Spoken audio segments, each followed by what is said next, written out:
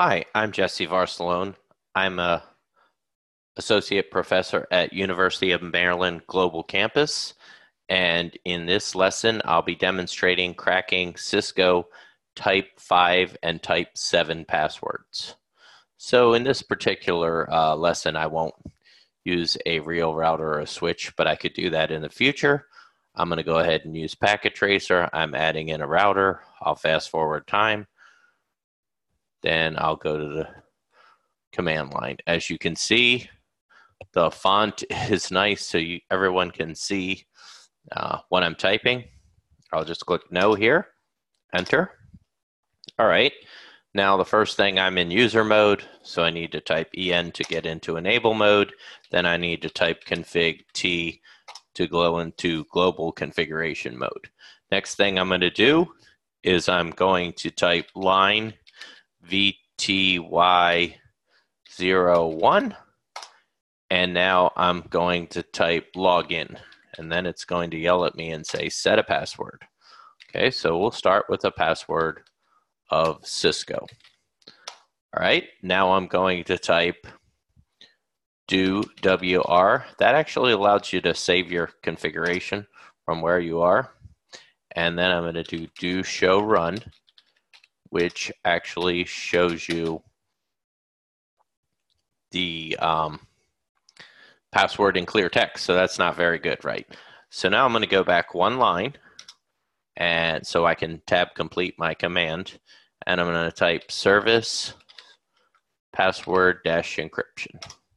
Okay, then I'm going to do WR to save my configuration, and then do show run. I can just up arrow.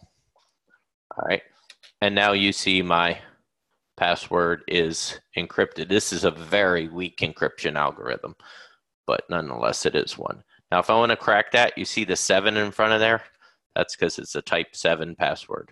Because all I need to do is open up my friend Google, right? That's how we solve most of the things. And I'll type crack Cisco Type 7 password. All right, I'll take the first website that comes to me. Oh, there was one. I like this one better, IFM. I'm going to go here.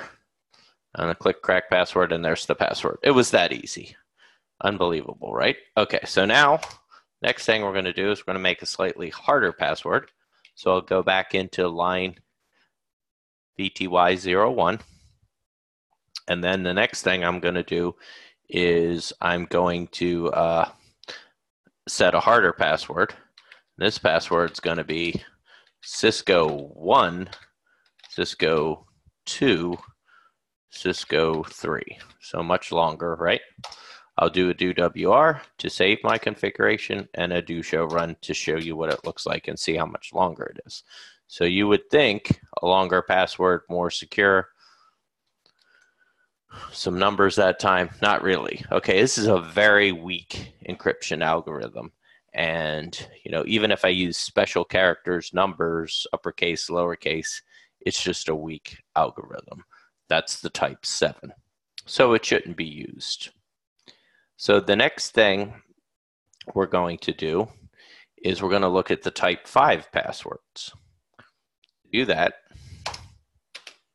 I'm going to type exit to get out of the configuration for the line terminal. And then I'm going to type enable secret. And then I'm going to type, okay, we already did Cisco. I'll just do a color, blue. And then when I do WR and do show run, you're actually going to see this. So this right here is a salted password. You see that $1 at the beginning? It's salted. So what that means, if you're using a real Cisco router and there are actually 2 people that use the same password, that the whole password hash will be different. However, if you're following along with Packet Tracer, Packet Tracer's not quite, it's just emulation.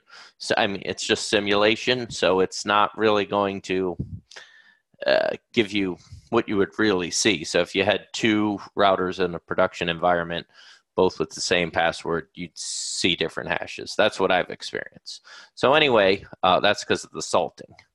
So anyway, I'm going to copy that, and cracking a type 5 password because of the different salts is a little tougher. So I'm going to use a different tool.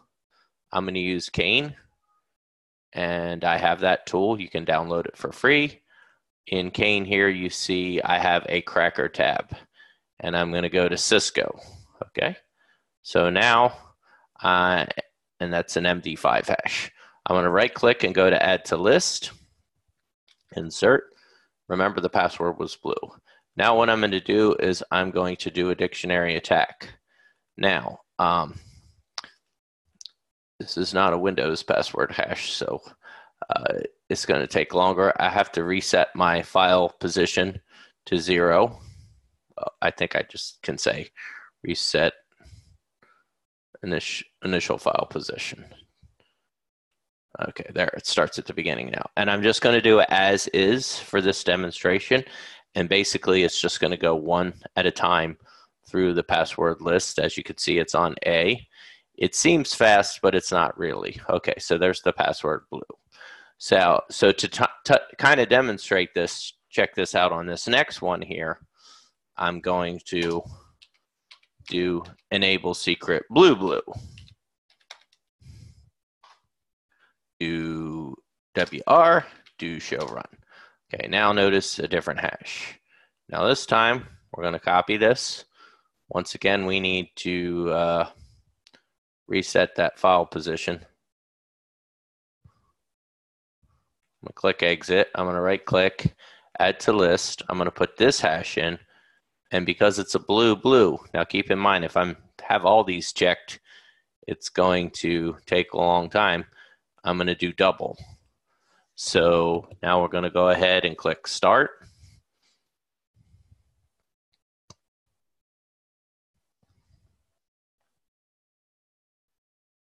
Okay, there's your password of blue. So in this video, I demonstrated how to crack both a Cisco Type 7 password, which is very easy to crack, as well as a Cisco Type 5 password. Thank you for watching, and come back and watch more of our videos.